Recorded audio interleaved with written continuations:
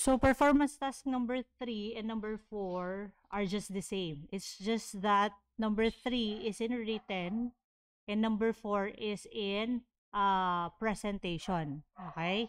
Discuss ko mamaya yan. Now, ba't group task ito?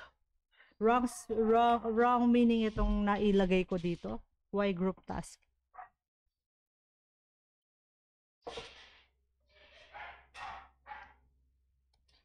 Itang pen tab, ay itang ball pen. Ay ito, wala. Aliwayin nga talan ko, hindi nga talan.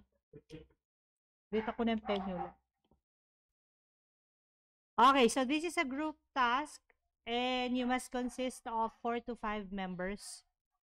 Some of you consist of 6 until 6 kasi hindi even yung number ng section natin. Okay? So the topic for this is statistical mini research. And your title is Students' Academic Performance in Mathematics Under the New Normal Setup. Okay? Huwag tayong lumiko sa ibang topic. Dito lang tayo. Now next, there is another option here. Okay? Kasi alam natin na ang anong tawag doon. Ay, hindi pala ako makasulat dito. Wait lang ha. Give me a minute.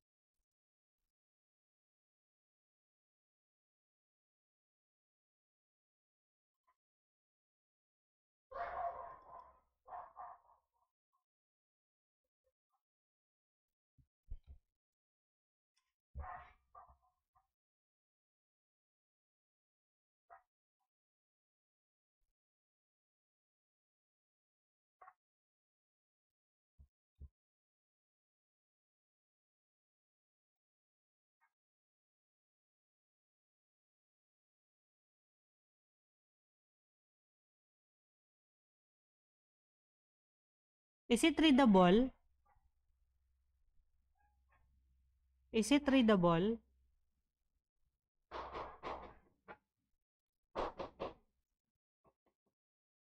Nababasa ba siya?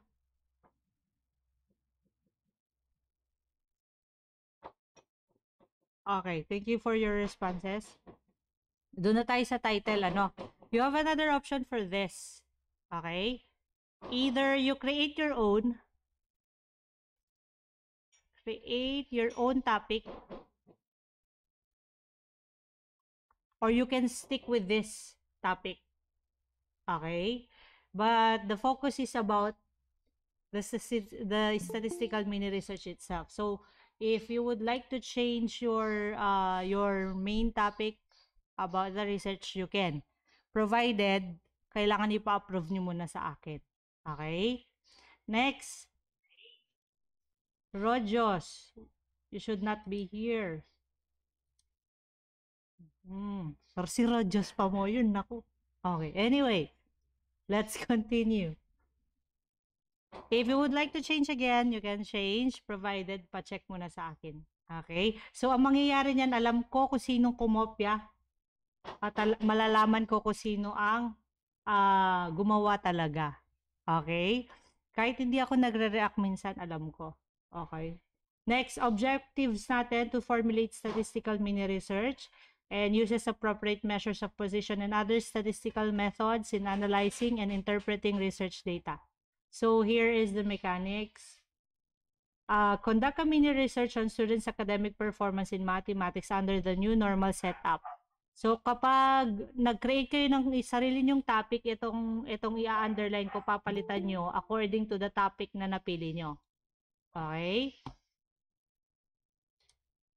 Next, apply the knowledge and skills you have learned in this lesson to evaluate and interpret test results and to make or formulate meaningful decisions based on the results to resolve the difficulties of the students. Okay, so yun ang main goal natin.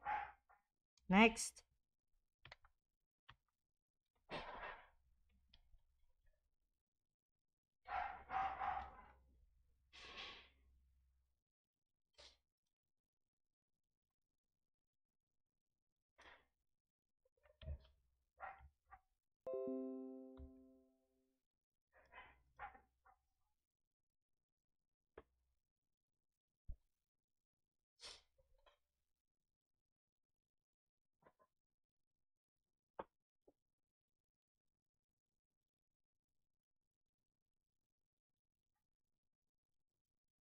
Now let's talk about the parts. Okay, so here are the parts of the mini research. Chapter 1 will be the problem and its background.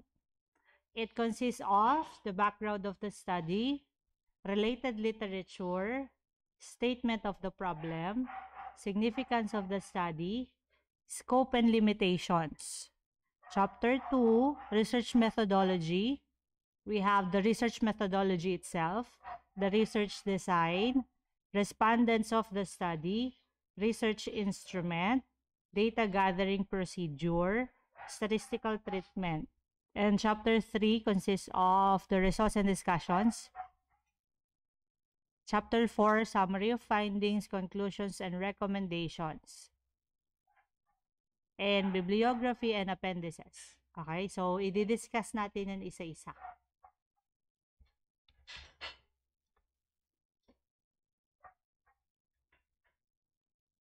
Before I proceed with the sample, these are the following guidelines for in answering all your questions inside each chapter. For the introduction, sabi niya, state the research question you are trying to answer. Ito yung mga tinatry nyong ilagay. So, ito yung mga ilalagay nyo, hindi pala tinatry. Ito yung ilalagay nyo dun sa mismong introduction nyo. Okay? Whose mic is on? Okay, anyway. State why is the question is important. State the issues involved. State why we should be concerned with resolving whatever issues are involved. State how answering the questions will help us. And state the implications and consequences of dealing with or resolving the issues involved. Okay? Review of related literature. You have to identify who. Again, review of related literature. You have to identify who has tried to answer the question before by doing the following. Summarize how each of the sources presents and deals with the subject. Explain how each source presents and deals with its findings or results. Explain the relevancy of each source to your research question. State what you learned from each of your sources. State in what way each sources contributes to answering your research questions, and so on. So, pakibasa na lang yung mga yan. Now, let's proceed with the sample.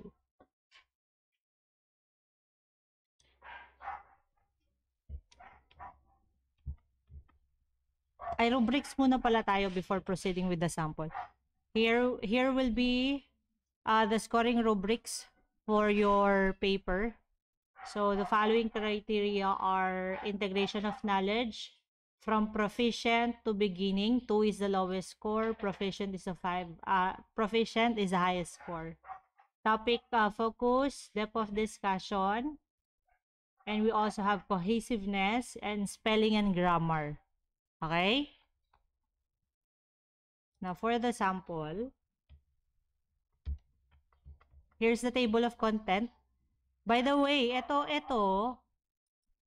saglit lang ayusin ko. Sino yun? May kumakatok. November, okay. Ayusin ko lang ng very, very light. Isisend ko to sa inyo, okay? Ma'am, ang hirap naman yata ng gagawin namin. Hindi, kasi I will provide you example. Ang gagawin nyo na lang, i-edit nyo yung akma dun sa topic natin. Okay? So, let's start with the table of contents. Yung approval sheet, bigay ko ito directly. You're just going to change the topic. You're just going to change the names and the date. Okay? The title page, Meron na din sa ano yan. An acknowledgement, table of... Okay, dun tayo sa chapter 1. The problem and its background. For this, pag sinabing background of the study, wait, let me open the other sample.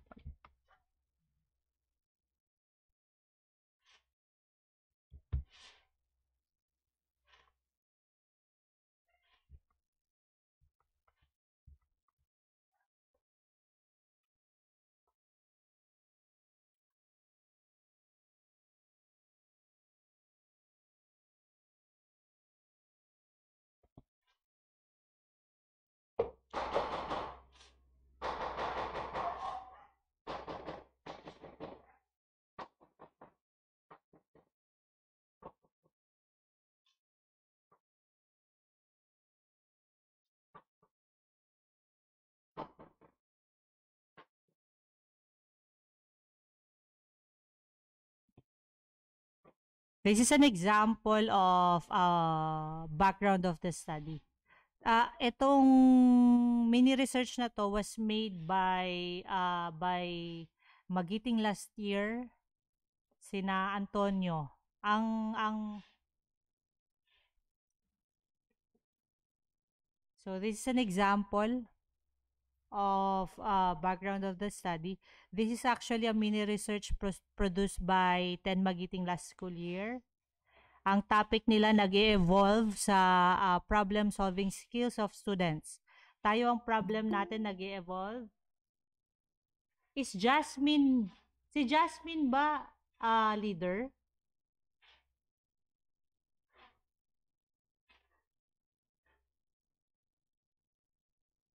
Hindi ko rin alam. Okay, so background of the study, you have to cite some paragraphs or some clippings or some information about the topic. So ang topic natin ay mathematics, ano ulit ang topic natin?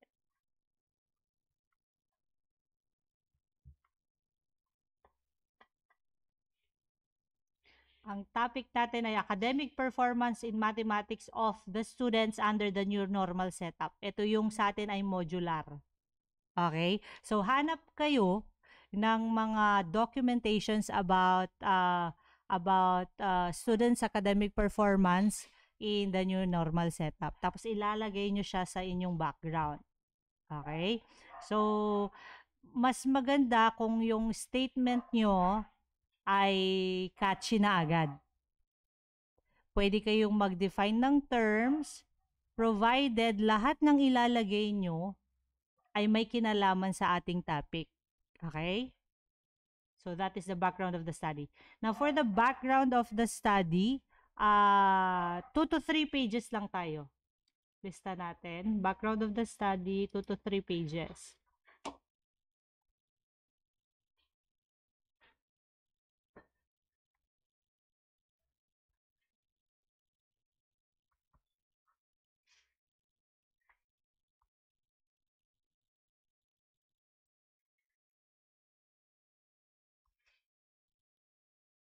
Two is the minimum and 3 is the maximum. Kung gusto mo pakabayani, dagdagan mo, why not? Okay? Next, we have related literature. Since fresh itong new normal setup, ang ifo-focus lang natin na related literature, any researches about new normal setup, any ideas about new normal setup. Okay? Just do not forget na ang related literature, ang sasagutin niya, who said the statement. Okay? So, example ito. Say, Van Marinbauer and Joveren. And then the year where they stated that phrase or that statement. Investigated the perspectives on problem solving and instruction. It was found that problem solving should not be mga ganun ang related literature. It consists of, number 1, who said the statement, when did he or she said that, and lastly, what is his or her findings regarding the topic. Okay? Yung sa inyo, puro niyan mga comments lang kasi fresh lang yung topic natin eh. So, Pwede rin mag-search kayo, no? Kalimbawa, sinabi ni Joy Escoto na ngayong taon, let's say 2020, na hindi maganda ang new normal setup today in education, mga ganon. Bakit na nasabi yon? So, dapat yon isali nyo din. Okay? So, that is related literature. For related literature, pwede na siguro yung 1 to 2 pages.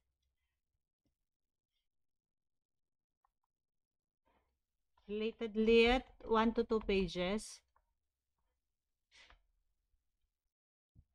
Ulitin natin background, mga statements lang 'yan kung bakit kailangan nating i-discuss yung topic natin, kung bakit i-research natin yung topic natin. Okay? Ano ba ang meron tayo ngayon? Magdi-discuss lang kayo ng ganyan, okay? Next, dun sa related literature, ito yung may mga sinabi, tao na may sinabi tungkol dun sa setup ngayon na ilalagay nyo dyan as helping statements for you to proceed kung bakit ipo-proceed nyo yung topic. Next. Wala na tayong foreign. Tatanggalin ito. Okay? Basta related studies lang tayo. Actually, meron na niyan. Meron na niyang mga researches tungkol sa new normal setup. All you need to do is to research. Okay? So, tanggalin yung foreign, papalitan lang siya ng related studies as it is. Next. Move tayo dun sa... Wala din tayong local. As it is na tayo. Ganito na lang gawin nyo. Para uniform tayo. If may nakita kayong mga statements galing sa mga Filipino researchers, ano bang mas maganda na yun? So, Filipino muna. Wait, let me see.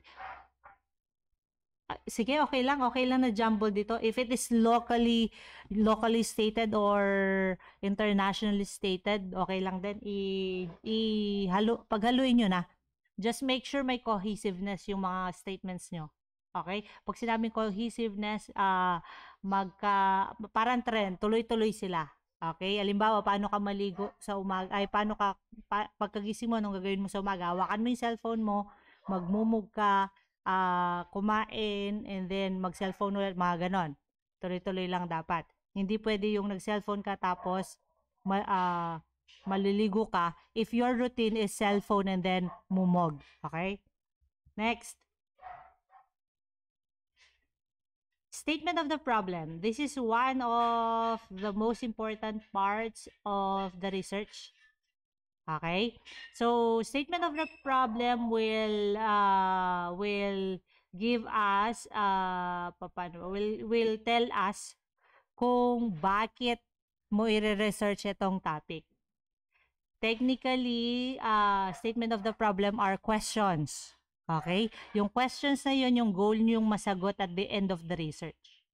Next, these statements hanggang dito, automatic ito mga default format na itong mga to. Ibig sabihin, yung number 1, laging yan ang tanong. Okay, so default na itong mga to. Actually, halos nandito default format na. Papalitan nyo na lang. Okay? Next, dun sa number 2, ito ay self-formulated ang mga to. Number 2, ang statement of the problem nyo, 2 to 3 lang. Okay? Statement of the problem, SOP na lang. Statement of the problem will be to 2 to 3 questions. Andali, masyado yatang konti yung to. 3 to 4 questions. Okay? Basta ang ending statement nyo, how. Okay? Pwedeng what na question, basta ang ending question nyo, how. Okay? So, ang unang-unang gagawin nyo yan after this is to formulate your statement of the problem. Tapos, ipa-check nyo na sa akin. First come, first serve. Pag nabasa ko na yung, alimbawa, nauna si Mariel mag-pass sa akin, approve. May next na nag-chat, ma'am pa-approve, pareho sila, automatic rejected yung pangalawa. Okay? Na susundan ba ako? Again, dito sa statement of the problem, yung number 1 dyan, default. Pag sinabing default na dyan na yan, automatic yung question na yan. Okay? Yung papalitan nyo lang 2 and 3. Okay lang ang what question, basta ang last statement, how. Okay? Ang last question natin will be how. Next, significance of the study. Ito, default din ito. Ito, halatang copy. Pag ganito nyo na-copy, ito ibig sabihin. Okay? Default ito. Kayo na lang bahalang mag-paraphrase ng mga statement. So, ibig sabihin, nandyan na talaga ito. Okay? So, ito ang content niya to the administrators in which you are pertaining with the admins, say, principal and teachers of Pada-Pada National High School. To the teachers, to us, teachers, ito yun. And then to the parents, anong maitutulong ng research na to sa mga parents, sa estudyante, at saka sa mga future researchers, should I say. Okay? So, default ang mga ito. Ipaparaphrase nyo lang sila na akma dun sa topic na pinag-uusapan natin. Okay? Next, scope and limitations of the study. This is also a default. Kaya sabi ko sa inyo, ang medyo matrabaho lang dyan, ang statement of the problem, yung inyong chapter 3, yan lang ang matrabaho. The rest, copyable na yung mga yan, editable na yung mga yan. I-google mo lang, mga ganon. Okay? So, for the purpose of this study, a sample of convenience was used to select the sample of participants. Ang sa atin, convenience din. Purposive sampling tayo. O, huwag niyong kakalimutan yon. Ilalagay niyo dito yung term na purposive sampling. Kasi tuturuan ko kayo niyan afterwards nito. Gawa kayo ng statement of the problem, gawa kayo ng research question, tapos tuturuan ko kayong gumawa ng questions para sa inyong gamit ang Google Form para isend nyo lang yung link sa mga participants nyo, tapos sasagot sila. Ma'am, sino ang participants namin? O, mamaya, i-ano natin yan. Okay, so, scope and limitation. Sagutan mo na pa. Scope and limitation, hanggang saan? This will answer hanggang saan ang scope mo at ano ang limitasyon ng study mo. So, yun ang isasagutin nito. Okay? Default din ito, tamang paraphrasing lang. Okay? And then, sabit kayo ng mga statements ay alimbawa ito. Because students are aware of the low stakes nature of the test, some may not take the time to answer the questions or may not care about the results. Mga ganitong yung intensity ng statement ay medyo catchy. Okay? Pwede rin yung mga yon. Next, so actually ito, fillers lang ang mga to. Itong second, third, fillers lang ni researcher ito. Ang talagang pinupunto niya lang itong nasa baba. So the respondents of the study consists, wala pa ng S, the science, technology, STEM ang, STE ang ginamit nila dito. So, ito lang, technically, ito lang. Yung first statement at saka last statement lang dyan ang goal nung scope and limitation. Pero dahil gusto niyang medyo lagyan na laman yung research niya, naglagay siya ng mga statements na very catchy naman. Okay? Basta ang ending ang ending process ng inyong statement of the problem must be the details about your scope and your limitation. Who are your respondents? How many? Okay? So, sa atin, ang gagamitin natin in business STEM, grade 10 students of Pada-Pada National High School enrolled in the school year 2020 to 2021. And then, eto, kasi, ang research kasi baka kasi hindi kayo maano. Ang para safe, pagdating nyo ng senior high, pakitandaan nito, ang 40 na respondents or 40 to 45 respondents is the safest number of respondents. Lalo na kung mini research lang tayo, okay? Para hindi kayo mahirapan. So, ang scope and limitations natin, limitations. O, intindihin nyo na lang sulat ko, no? So, 40 respondents, 40 to 45 respondents, and then, grade 10 lang tayo. Tayo na lang magtutulungan. At sorry for the pukpuk. Ulitin ko, tayo na lang magtulungan. 40 to 45 achievable na yan. Meron tayong active na 35. So, kulang na lang tayo ng 10. Okay? Pilitin nyo lang magsagot nun. Okay? So, sa scope din, dapat ang mga statements nyo, iikot lang dun sa problem natin. Huwag kayong lumayo. Kaya nga tinawag siyang scope and limitation. Huwag kayong lumayo. Hanggang saan lang ang hahanapin natin. Hanggang saan lang ang sakop natin. Yun lang ang sasagutin nyo doon. Okay? Next. John Lester Acosta. Leader ba ito? Sige, sumali ka na. Okay, next. Definition of terms. For definition of terms, nilagay ko ba ito? Let me see. Nailagay ko ba itong definition of terms? Wala ko nilagay, no? Wag na tayo mag-definition of terms. So, tatanggalin yung definition of terms. Wala na yan. Next will be chapter 2, research methodology. Eto, maraming default dito. Na. So, ang research design na gagamitin natin ay descriptive method of research. Ito lang ang kaya kong i-share muna sa inyo kasi hindi tayo pwedeng mag-iba kasi you have research course talaga in senior high. So, hindi ako required mag-iba ng iba pang method. Okay? Baka makasagasan na ako ng mga courses nyo. So, ito, default ito. Descriptive method of research, automatic ang research design. And then, papalitan nyo lang, ipaparaphrase nyo lang in such a way na ang focus natin ay students' academic performance in the new normal setup. So, ito, i-insert nyo lang yung topic dyan. Ayan, insert nyo lang yung topic natin dyan. And then, tapos na. O, diba? So, may research design ka na. Okay, next.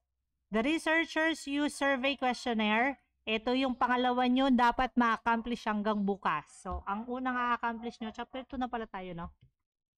Wait, chapter 2.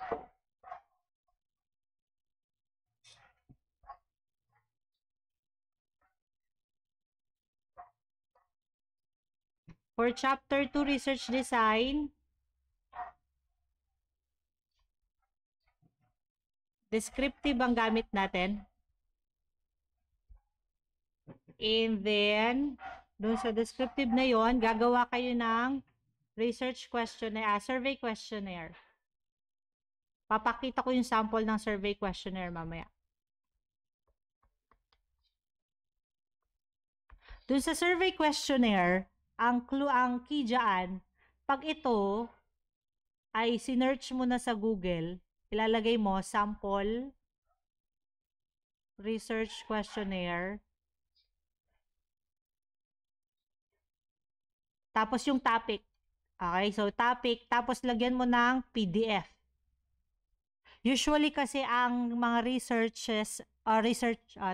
yung mga researches, kapag sinave na ng mga researchers yan at gustong i-share sa internet, usually naka-PDF file yan. So kapag hindi mo siya nilagyan ng PDF sa dulo, ipapakita sa iyo ni Google yung mga madaming suggestions na kung saan iisa-isahin mo pa yon. Minsan yung iba, hindi direct to the point. Okay, so mas maganda lagyan nyo ng PDF sa dulo. So, ang i-insert dito yung topic nyo. Okay? Next. Ayun. Yun pala yung sasabihin ko. So, ang unang-unang gagawin nyo, statement of the problem. Pangalawa, survey. Sample research questionnaire. Survey questionnaire. Okay, so ipapa-approve lahat ito sa akin kung pasok sa ating topic. Ulitin ko, first come, first serve. Pag nakita ko na yon, automatic rejected. Next, that's why I gave you the other option of changing the topic. Basta as long as ang focus mo ay academic performance ng bata. Or kung gusto mo mag-change pa, ikaw bahala. Say, attitude of the students in the new normal setup. Pwede yun. Factors affecting students' performance in the new normal setup. Pwede rin yun. Okay? Yung pangatlong gagawin nyo, pag approve na to, next gagawin natin, gawa tayong Google Form.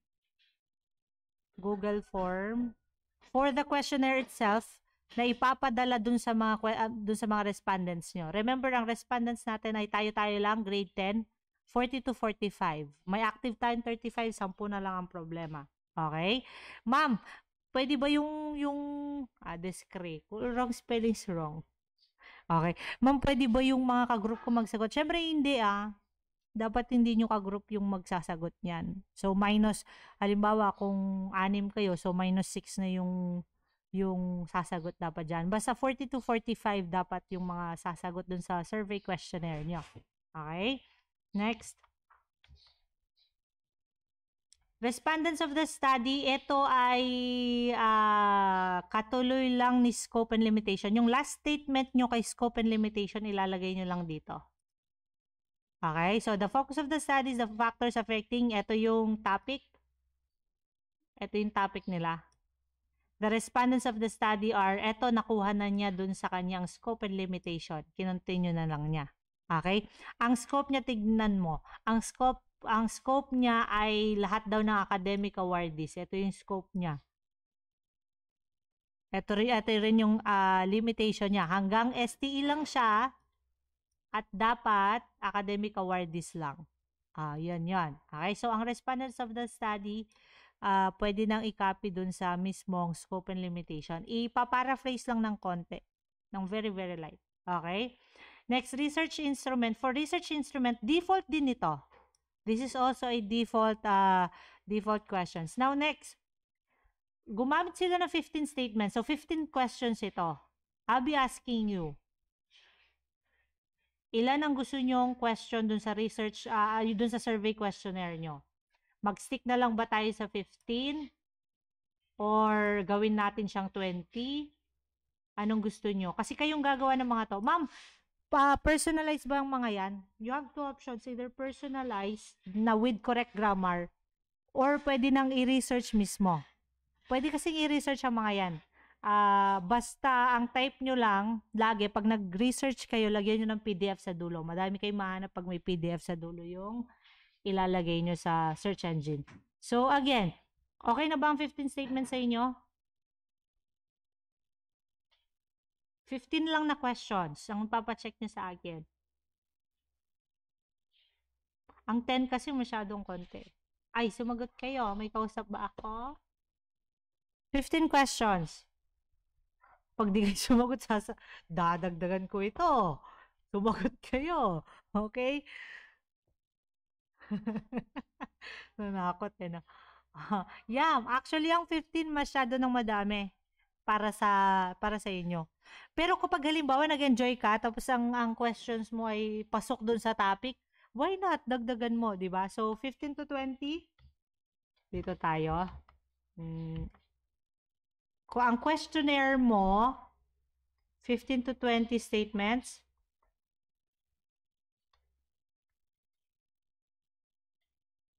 yung 15 to 20 statements, dapat meron kang positive statements at meron kang negative statements. Kung gusto mo mas madaming positive, go. Kung gusto mong madaming negative, go. Okay? Pag sinabing positive statements, number 1, I like math. I enjoy answering problem solving. Positive 'yon. Ang negative naman, yung mga I don't, mga ganun.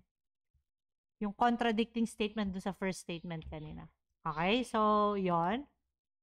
Ito ay, ulitin ko, default na po ito. Okay? So, wala ka ng problema dito. Ang pinaka-main problem mo lang talaga, statement of the problem, questionnaire, at saka yung pag-gather ng data. Okay? So, data gathering procedure, ito ay hindi default kasi magkaiba tayo.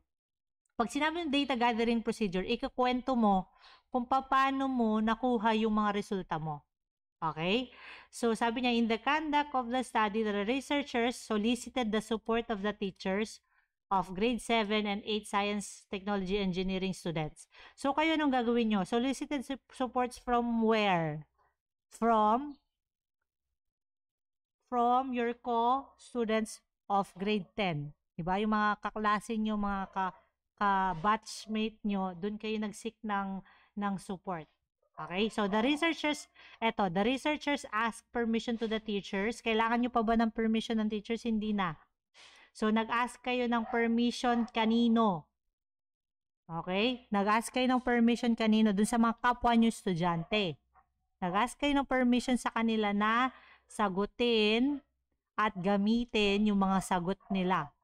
Ask your reference in solving your statement of the problem. Okay?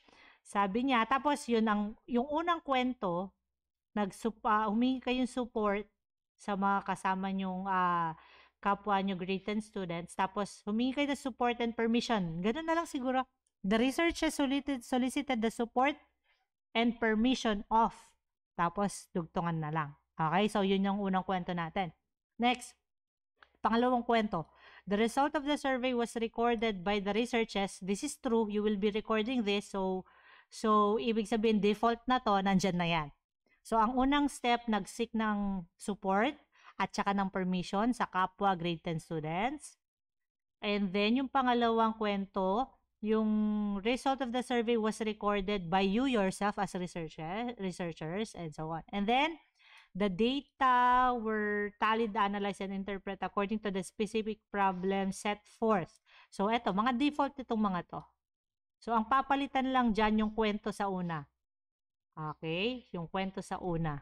So, yung last two statements are already default. Pag sinabing default, nandyan na yan. Okay? I-paraphrase nyo na lang kung gusto nyo mas bongga. Okay? Next, statistical treatment. The following was used in the analysis and interpretation of the data. Etong the weighted mean was utilized to assess, and then yung topic, paano ba? Ang daming statistical treatment dyan. Ngayon, ano yung mga ginamit natin sa lesson natin? Number 1, gumamit ba tayo ng weighted mean? Hindi. Pero ang weighted mean, ito yung halimbawa, gusto mong malaman yung average mo ng first quarter. Usually, anong ginagawa mo para malaman mo kung anong average mo ng first quarter? Di ba, i-add mo mula Filipino hanggang MAPE, i-add mo yung grade mo, tapos i-divide mo sa 8. Tama? So, yun ang weighted mean. Next, gagamit ba kayo ng weighted mean dito? Yes, gagamit kayo ng weighted mean. So, ibig sabihin, ito, weighted mean was utilized to assess, tapos yung topic, default na din ito. Okay? Next, frequency distribution. Ano ulit ang frequency distribution? Yung mga nag-online kahapon, di ba? Frequency distribution, ito yung table. Okay, yung frequency distribution na table na merong pwedeng score. Ano bang pinag-usapan natin? Ano bang gusto nyong tanungin? Yung sa atin kasi, questionnaire siya. Tama? So, ang frequency distribution natin, ganito siya. Ang frequency distribution natin, table, saglit lang ha. Okay, so table siya. Ayan, ayun yung table. Dalawa lang siya actually. Ay, dalawa ba tatlo? Tatlo or apat? Basta papakita ko yung sample mamaya. Ito ay statement. Statement 1, 2, 3, 4. Tapos ito yung frequency. Okay, so yon. So gagamit ba tayo ng frequency distribution? Yes, gagamit tayo. Okay, so default din ito na statistical treatment. Anong gamit ng distribution? To use to facilitate the analysis of data. Percentage distribution was also, yan, gagamit din tayo nito. Kasi isa ito sa mga pinag-aralan natin, percentiles, di ba? Ang ginagamit naman dito ay, turuan ko kayo sa Excel, hindi yung percentile formula yung gagamitin. Tamang multiply lang at tamang divide lang sa 100, makukuha mo na yung, or tamang multiply lang sa 100, makukuha mo na yung percentage. Divide, multiply by 100, excuse, makukuha na yun. So, percentage distribution, default din yan. Ulitin natin, ang statistical treatment natin, number 1, weighted mean, may frequency distribution tayo na gagamitin, may percentage distribution din tayong gagamitin. Okay? Next. Sabi niya, eto default din ito. Papalitan nyo lang yung topic. So, in the factors affecting the problem solving of the respondents, ay by the way, nakalimutan ko sabihin, Pag halimbawa dun sa first statement nyo pa lang, dun sa background of the study, ang ginamit nyong term ay students, say for instance, students yon, hanggang matapos yung research nyo, ang gagamitin yung term ay students. Okay? So kapag ang term na ginamit nyo ay learners, mula dun sa first statement nyo hanggang matapos yan, hanggang binasa ko, learners ang nakalagay dyan. Wala akong makikitang students. Okay? Another thing, wala dapat akong makikitang pupil dyan. Ano? Kasi ang pupil po ay for elementary. Ang respondents nyo ay for secondary. Okay, so ang term po dyan ay students na. Okay, next. Ano pa? Ay, meron pa palang isa. Kung ginamit nyo students at hanggang sa dulo students, pag ginamit nyo learners hanggang sa dulo learners, pag ginamit nyo respondents, eto respondents ang ginamit nila, hanggang sa dulo, respondents ang gamit. Okay? Next, eto default din yan, papalitan nyo lang yung topic. Okay? Next, for the interpretation of respondent score, the following categories were used. Medyo may mali dito. Iko-correct ko na lang, bigay ko na lang sa inyo. Paki-take note, iko-correct ko itong score range. Makakalimutin ako, no? Basta pag i-ano ako. Kasi tignan nyo, 4-9, andali. Inayos ko na yata ito. Basta send ko na lang sa inyo, no? Aayusin ko. Kasi this one has a difference of 0.5. This one has a difference of 0.5. Pero pagdating dito, ang difference niya ay 0.99. Okay, so there's something wrong about the table. So, i-correct natin ito. Ulitin ko, statistical treatment, pwede kayo mag-research kung gusto nyo magdagdag.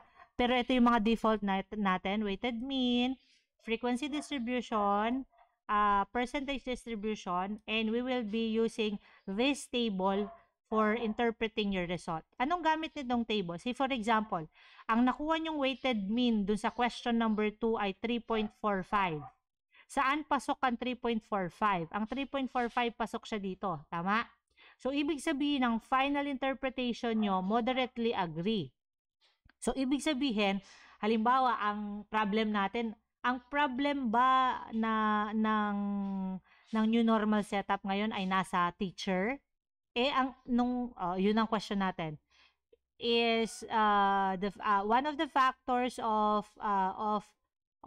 low level of academic performance of students in the new normal are teachers, because teachers do not know how to use blah blah blah. Tapos ang sumagot nun, kinompute nyo 3.45. Ang 3.45 andito. So ibig sabihin, yung mostly nung mga respondents nyo nag-suggest na moderately agree lang. Hindi naman talaga teacher lang ang may kasalanan kung bakit di kayo natututo. Mga ganon. Okay? So, yun ang gamit nitong interpretation table natin. Default din po ito. Okay? Next. Chapter 3. Results and discussion. So, results and discussion consists of respondents' profile. Ikukwento nyo lang. Saan makukuha yung results and discussion? Makukuha siya dito sa statistical treatment nyo. Nung nag-weighted mean kayo, nung nag-frequency distribution kayo, nung nag-percentage distribution kayo, ikikwento nyo lang siya dito sa discussion. Okay? So, ito yung sample natin. Respondents' profile includes age, sex, and academic achievements. Kasi yun ang scope nila, academic achievement. Kayo kung gusto nyong ganyan, halimbawa, kung achiever lang ang goal nyo, alam ko per section may mga 10 achievers. So, kung 5, ilang sections ang grade 10? 8. So, kung isasali lang natin yung mga hawak ko, 5.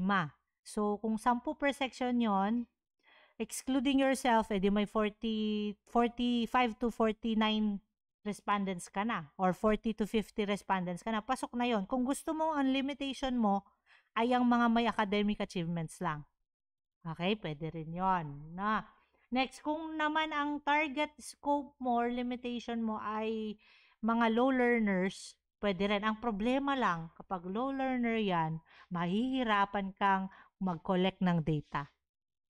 Okay, kasi alam naman natin, kaya nga tinawag silang low learners, kasi hindi dahil mahina ang isip nila, hindi dahil mahina ang skills nila, kung hindi, tamad sila. Di ba? May mga ganyan. Okay? So, dun sa results and discussion, ililista nyo lang lahat ng findings nyo dito sa statistical treatment. So, sabi niya, yung table 1 daw, asan ang table 1? Ito yung table 1 niya. Ito yung tinatawag nating frequency distribution. Okay? Yung table niya is the distribution of the profile of the respondents. Correct nga natin ito. Bakit tayo niya? Space. Okay? So, distribution of the profile of the respondents. Automatically, ito ay default din. Kung kumuha siya ng age, ilan ang may age ng 12 to 13? 35. Ilang percent yon? Ilan percent yon ng, kung 35 yon, ilan ba 40 sila, no? So, 35 divided by 40 times 187.5.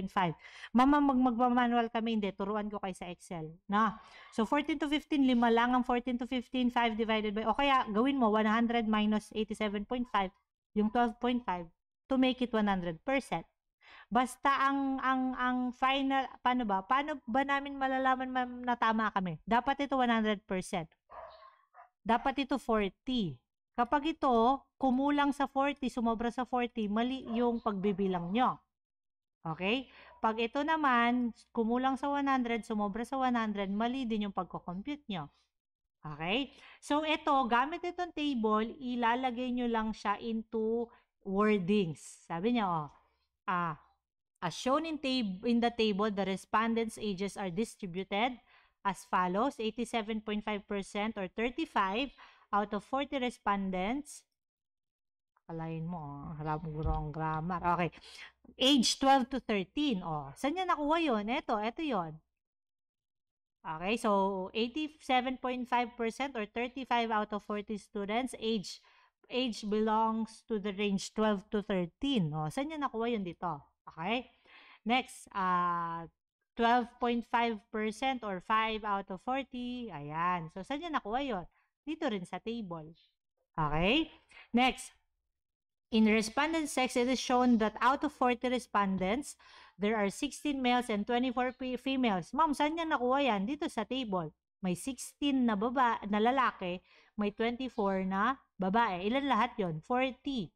Ilang percent ang 16 ng 40? So, 40% yon. Ilang percent naman ang 24? 60%. Ganyan. Okay? Next, saan po niya nakuha itong explanation na ito? Saan na ako?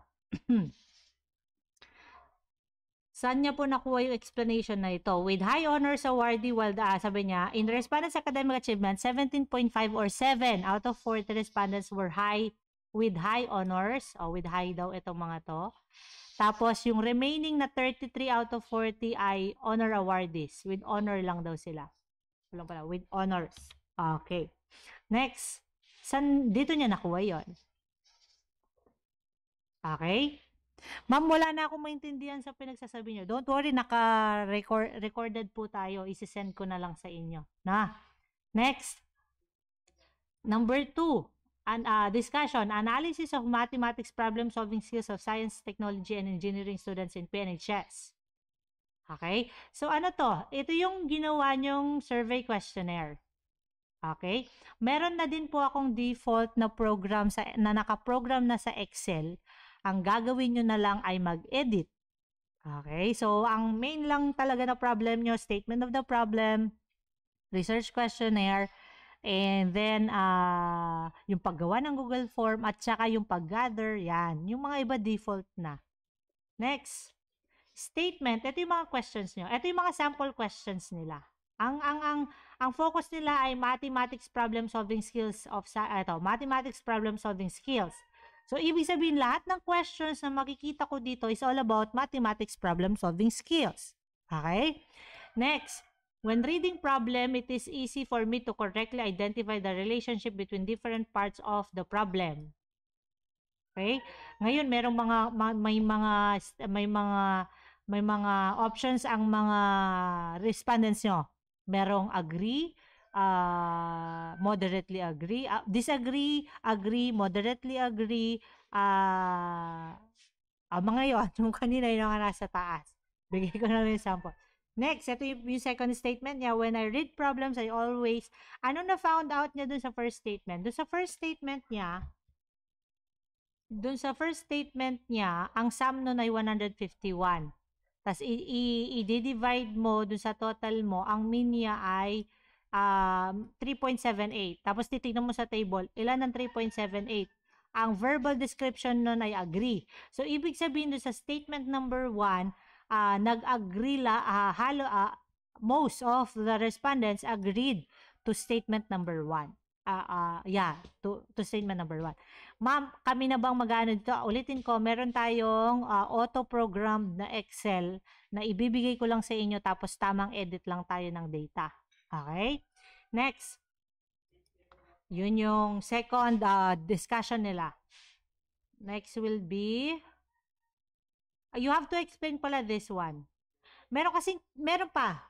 Bawal kasing putulin. Pakitandaan, bawal putulin ng table. Usually kasi ganito yon. Sa discussion, you have two options. Either unahin mo yung table mo, lagay mo sa harap, tapos ibaba mo yung statements mo, ito ilalagay mo sa baba. Pwede yon. Okay? Next, ang nangyari kasi dito, nauna yung table, tapos nasa baba yung description ng discussion. Kasi nga, bawal maputol ang table. Pag ang discussion ang inuna ko, una ko itong discussion move natin siya sa unahang statement. Pag minove ko ito, ayan. Tapos makikita mo, ito yung table niya eh. So mag-backspace tayong konti. Not unless nag-control enter sila dito.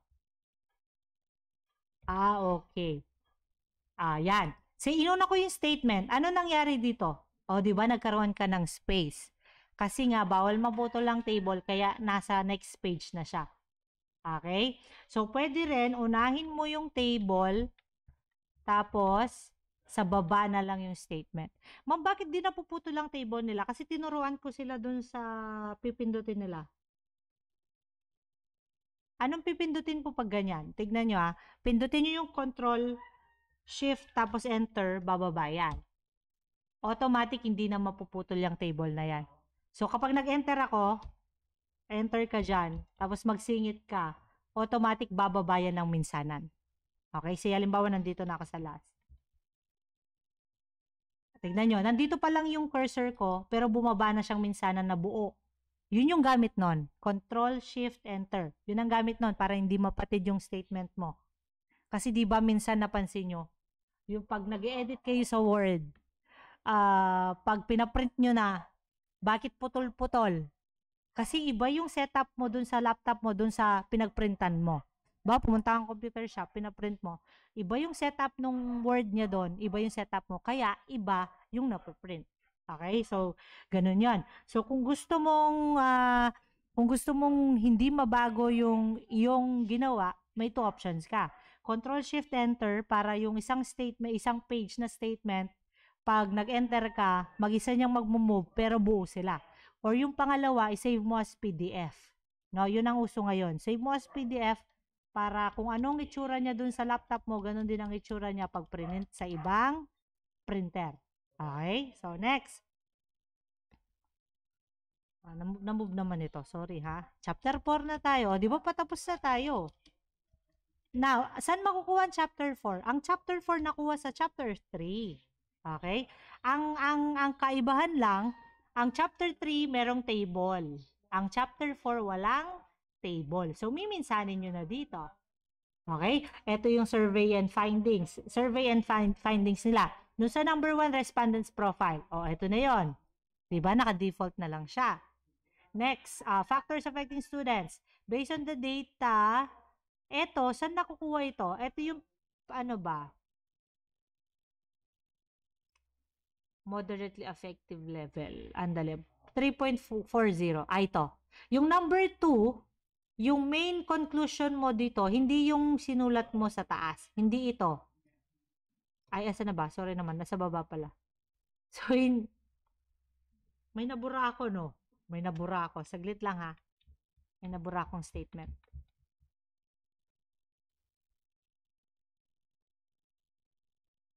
Ayun. Okay. May nabura. Eto, nabura ko yung statement dito. Ayan. So, yung sa number 2 result mo, hindi ito. Hindi ito yung i-explain mo. Kung hindi ito. Etong total weighted mean. Kasi you're concluding na eh. So, out of 15 questions, ilan ang nakuhang mean? 3.40. Saan below ang 3.40? Nasa moderately agree siya. So, yun ang ilalagay mo. Andito yung 3.40 na dito. Sabi niya, eto, syempre, konting palaman dyan. Konting etches lang. Alam naman ito lang yung kabit mo, di ba? So, konting etches dito sa first paragraph. Tapos, yung last paragraph mo yung resulta. So, the grand weighted mean of 3.40, the respondent's problem solving. The respondent's problem solving skills can be described as moderately effective level. O, yun na yung na-find out nila. Okay? Next, how gender gap. Ito yung third question nyo na how. How gender gap affects the ability of students in problem solving. Some researchers have found that boys tend... Andali, tama ba ito? Ayun. So, mali pala ang sagot nila dito. Ngayon ko lang napansin. Okay? So, mali yung sagot nila. Dito sa how, gagamitin nyo din yung mga... Pwede nyo gamitin yung mga statements nyo dito. At saka yung na-found out nyo. Pwede kayong kumuha ng statements dyan. Yung may pinakamataas na weighted mean, yung pinakamababa na weighted mean, pwede niyong gamitin yon. So, again, you have, for the third one, you have to answer your third question for your SOP. So, technically, ang chapter 3 at saka chapter 4, ang laman niya, yung sagot dun sa SOP nyo. Okay? Ito yung how does the respondent describe in terms of age, sex, gender, and age, sex, and academic achievements, and so on? Ito yung sagot doon. Number 2, what are the factors of affecting the student's problem-solving skills? Ayan, ito yung sagot niya. Yung sagot niya dito nakuha dun sa table sa taas. Next, yung how gender, ito medyo tabingi sila dito. Kuha din kayo ng sagot dun sa mga findings nyo. Ano? Tapos lagyan nyo na lang ng konting palaman. Okay? Next, conclusion. Ang conclusion nyo din, nakukuha siya dun sa chapter 3 at saka dun sa chapter 3. Kaso, pwede rin kayong magdagdag ng extra conclusion nyo lang na sarili nyo lang, pwede rin. Or pwede kayong kumuha ng statement dun sa survey questionnaire nyo na gustong-gusto nyo na gamitin conclusion.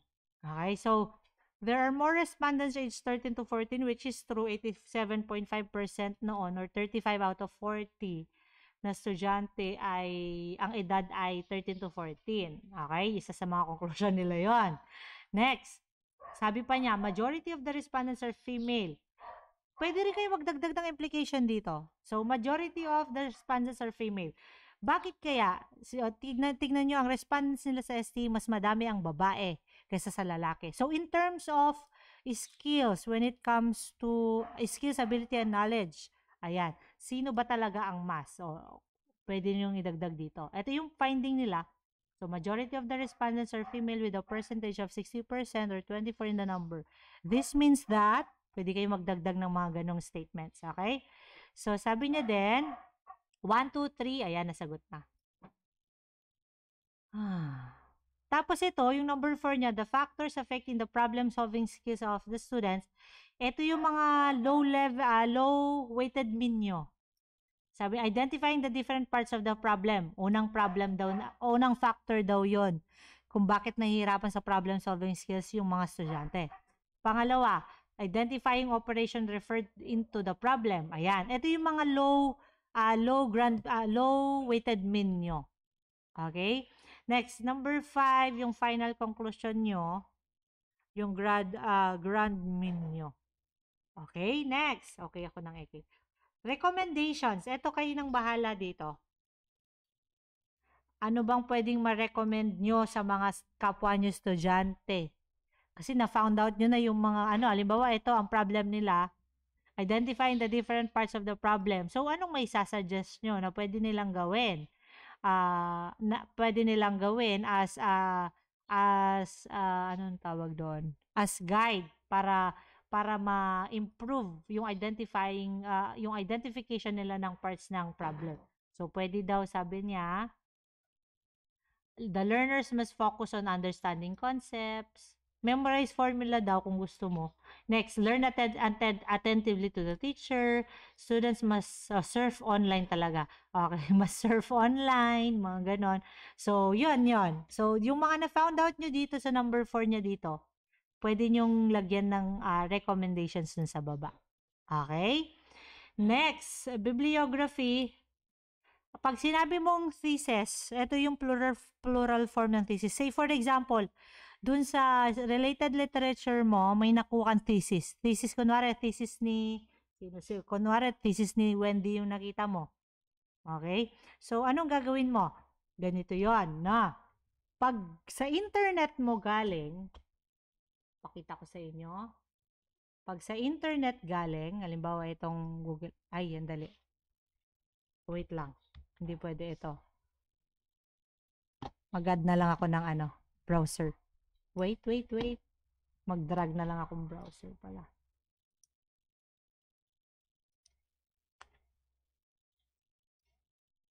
Okay. Ito. Say for example, ang ni-research nyo, Butter, lyrics, Butter, BTS, lyrics. Ay, yung seryoso na nga. Factors affecting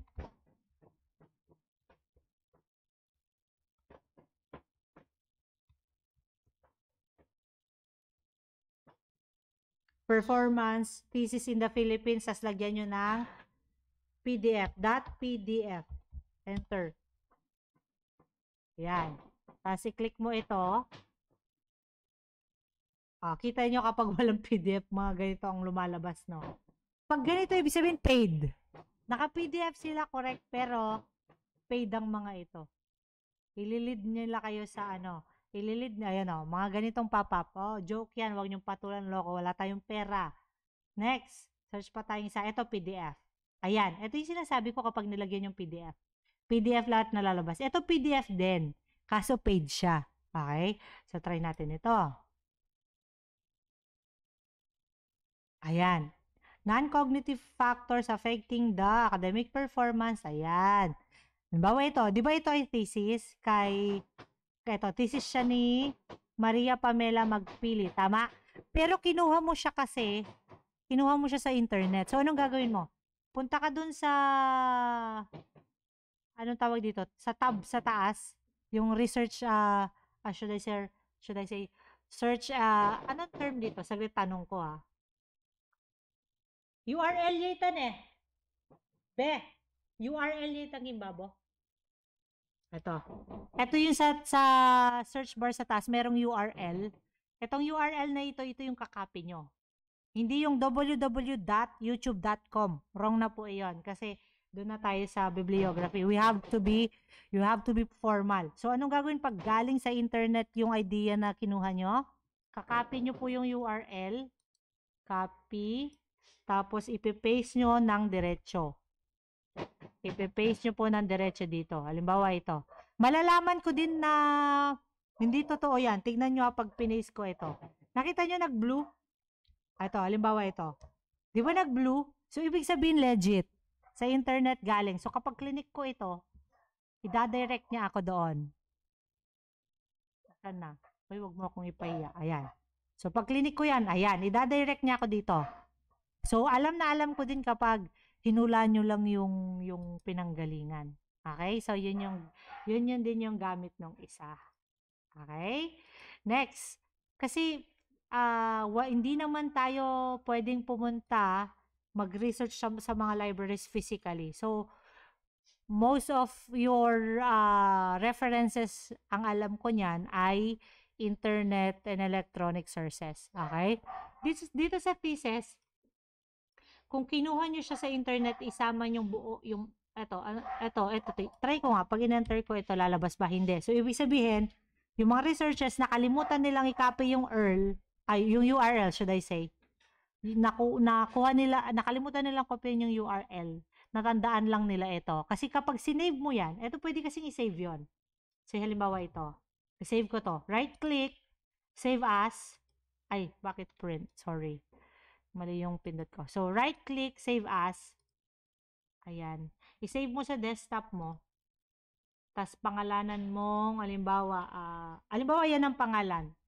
Desktop. I-save mo. Pag kinopy mo ito, yun ang pangalan niya, 2014-1-x-y-magpili.pdf. Ayan. Yan ang nakasave sa desktop mo na file name. Yun ang ginawa dito, kaya ganito ang itsura. Ngayon, ang ginawa nila, nilagyan lang nila ng HTTP. Ito yung common. Ito yung common setup kasi kapag galing sa internet. Tapos nilagay na lang nila yung file name, 'di ba? Which is wrong. So dapat ilagay yung buo. Ito, tignan niyo. Pag enter ko 'yan, magbo-blue. Ito buo ito. Okay? So we have two kinds of bibliography, either through thesis or thesis, and letter B, internet and electronic sources. Internet and electronic sources, ito yung nakuha nyo lahat ng ideas nyo sa internet. Okay? Next, appendices. Malapit na tayo. So, download later. I'll download. Okay, appendices na tayo. Letter of permission to conduct. Wala na ito. Okay? Ay, meron pa ba ito? Yes, meron pala sa Google Form natin. Ito lalagay natin. Kaso ito, default din ito. Papalitan nyo lang. Laman. Ma'am, may sample ka niyan. Meron po akong sample niyan. Isisend ko lahat sa inyo. Okay? Papalitan nyo lang itong title. Tapos, papalitan nyo lang itong researchers. Tapos, ako po ito. Ito, tatanggalin nyo na to. Wala naman silang tulong dyan. O, tanggalin ng English teacher. Math teacher lang ang ititira na. Palitin ko. Tatanggalin yung English teacher, math teacher lang ang ilalagay natin. So, tatanggalin itong English teacher. Next, letter to the respondents. Wait lang.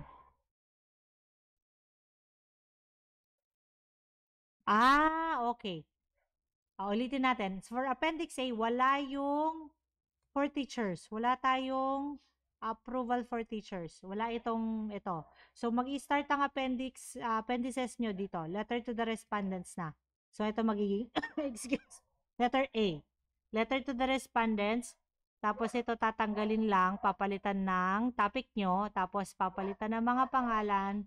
Tapos ako, tapos tatanggalin yung English teacher. Kasi hindi kami mag-partner this quarter. Okay? Next. Survey, ito yung survey questionnaire nyo. Ang nilalagay sa appendices yung mga pinagbibigay nyo sa mga respondents nyo tapos sinagutan nila. So, ito yung profile nila. Name, grade and section, academic achievement, age, and sex. Okay? So, yun yan. Next, ito yung mismong questionnaire nila. Ito yung SOP number 1 nila. Yung SOP number 2 and 3 nila, dito nila nakuha. So, direction. Please indicate how you feel about each statement below. There is no right or wrong answers. Read each item carefully. By default na din ito. Ito yung mga scale natin. Strongly agree, moderately agree, disagree, strongly agree. Ayun, yun yung mga yon. Next, anong gagawin daw ng mga meron ba dito? Sabi niya, please check the column that corresponds to your answer. So, i-check lang yan ni respondent. Sa atin, hindi check. Paano ba? Mamaya pakita ko na lang sa Google Form. Di ba ang Google Form, itatap lang yon. Tap the answer, tap your choice, mga ganon. Basta yon. Explain ko na lang further. So, ito yung question nila. Ito yung questionnaire nila. Kayo ay may 15 questions. 15 questions din sa inyo. Ito ang makikita. Kung print ito ang makikita ng mga respondents nyo. Kaso gagamit tayong Google Form. Okay? Yon. Next. Distribution of respondents profile. Ito yung isa-isa. Yung sagot niya dito sa age. Halimbawa, ang age dito is 15. Yung 15 na yun, isusulat niya dito, 15. Yung 15 na yun, lalaki, babae. Lalaki. With highest honor, with honors, with highest honors, with highest, with High or with honors? So, with the honors. Ayan, isa-isahin mo. Okay? Hindi ko alam kung bakit na-highlight ko. So, isa-isahin mo yan. Meron silang 40 respondents.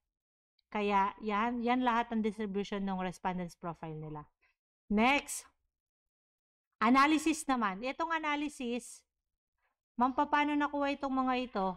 Ulitin ko, meron po tayong nakaprogram na Excel.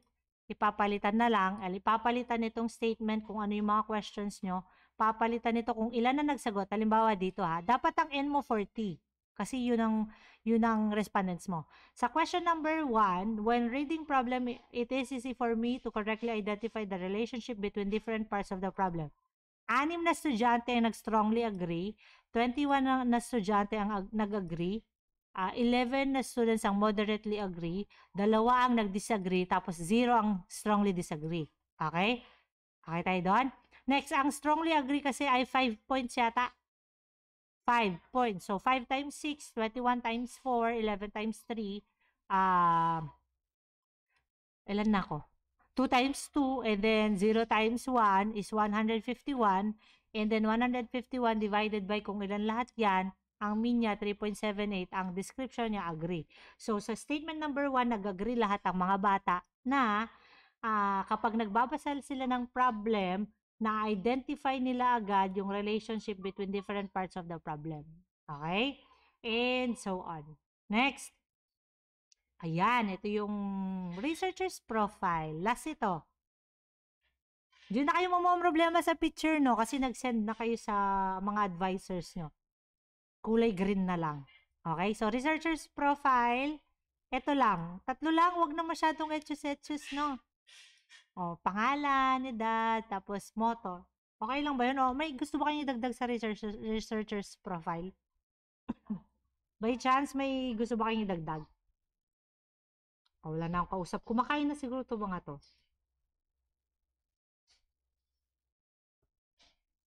Uy, sagot. Dadagdagan ko yung mga ginagawa niyo. Pag di, ay, ako.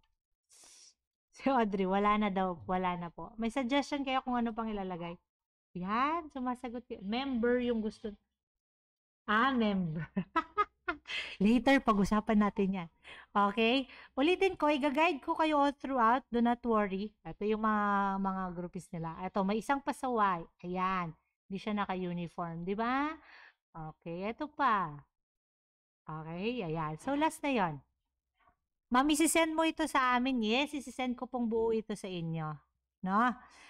At saka dito, ano ba? Ma'am, paano ba? Pagka-send ko kasi, makikita ko yung mga ano lang dyan, tamang edit. No, nabasa ko po yan last year. Wag kayo. Okay? Next. So, wala na daw. So, ito yung lalagay nyo. Profile nyo. Complete name. Your age. And then, your motto. Motto pa. O, sige. So, exit na tayo dito. Na. Excuse. Doon na tayo sa formatting. Doon sa formatting natin, pan lang natin to. Pin natin. Doon sa formatting, punta tayo doon sa font style. Ang font style po natin ay Times New Roman. Times New Roman. Ma'am, bakit Times New Roman? Kasi okay ang size nung Times New Roman kasi. At saka yun yung basic, lagi, usually sa research Times New Roman. So, ito po ay Times New Roman. Doon sa paper na tayo. Doon sa layout. Style Times New Roman. And then size. Kayo dito, ilalakihan nyo yan para dumami, no? Hindi, ang size natin ay 12. Default po itong mga to, bawal palitan. Mapapalitan ng picture nyo ng Zapno pag pinalitan nyo to. So, style Times New Roman, size is 12. And then margin.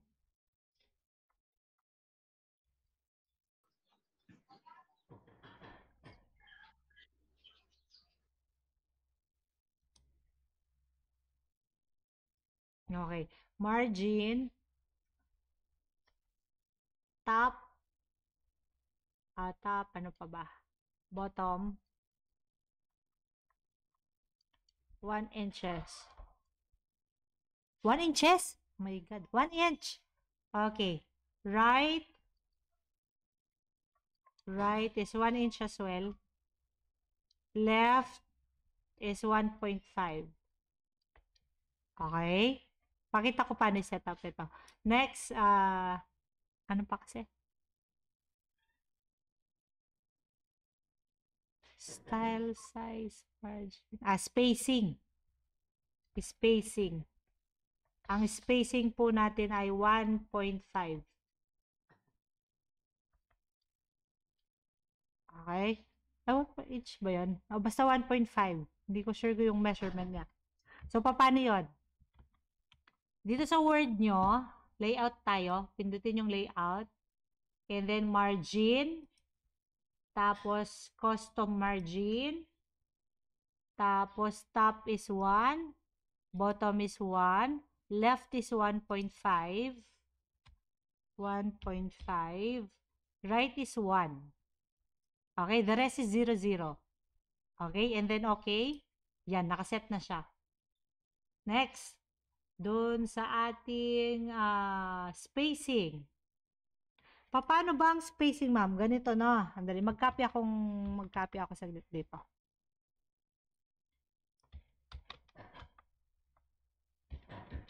Halimbawa ito. Highlight mo siya, and then right-click. Hindi pa pala yan. So, ito na, highlight. Tapos, punta ka dun sa spacing natin. Ito, spacing. Right, left. Ito ba yun? Wait. Atali. Ito. Ulit. Highlight mo yung iyong paragraph. Ito yung spacing natin dito. Nakikita nyo siya? Pwede ba zoom? Hindi pwede. Itong icon dito. So, spacing nyo 1.5, pipindutin ng 1.5. Mag-a-adjust siya mag-isa. Okay? Next, ang alignment nyo, yung paragraph your paragraph must be aligned.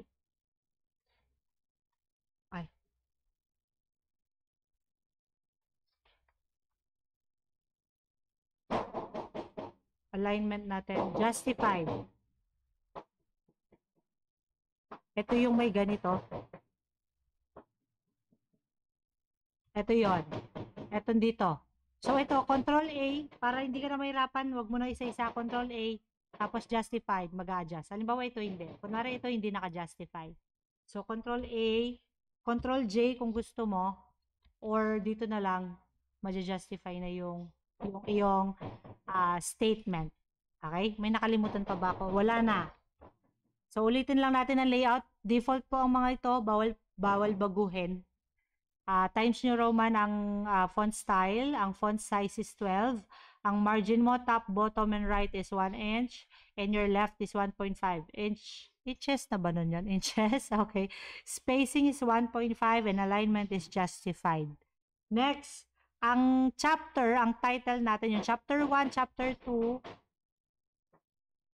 chapters. Ang chapters natin ay naka-center. Center. Okay? Ang gagamitin natin ay Roman numeral ba? Or hindi na. As it is na tayo. 1, 2, 3. Numerical value na tayo. Chapter 1, chapter 2, chapter 3, chapter 4. Okay? Okay. Proceed na tayo. Next question. May mga questions ba kayo? Mag-start tayo dun sa topic ng groupings. Mag-start tayo sa Magiliw. Anyone from Magiliw? Any concerns about groupings? Magsalita na kayo, ha?